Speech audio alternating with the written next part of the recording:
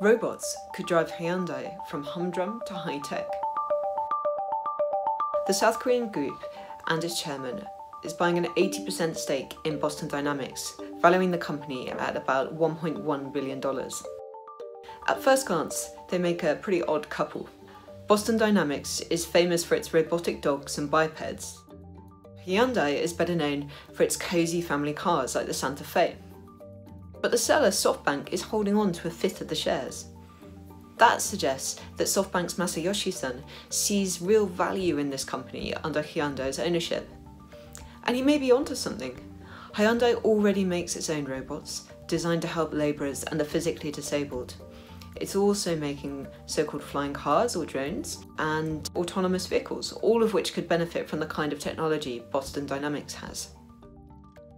Its chairman, Oh-Seung Chung, says that he wants robotics and air mobility to make up about half of the group's top line in the future. Now, if he's serious about that strategy, then he may well manage to make the loss-making robot maker into something more than a pet project.